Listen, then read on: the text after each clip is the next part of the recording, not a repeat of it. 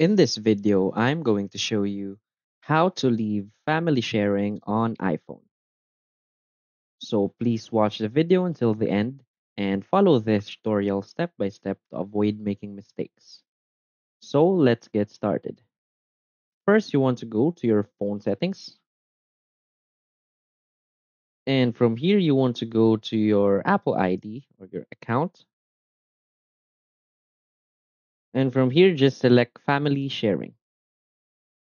So in my case, I only have one member in this family, is myself. So if you add another member, other accounts will be added here.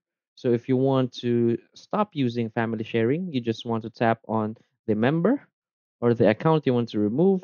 So for example, I'm going to tap here and there's the red option here saying stop using family sharing. You just want to tap that and that's it. If you find this video helpful, please hit like and subscribe. Thanks.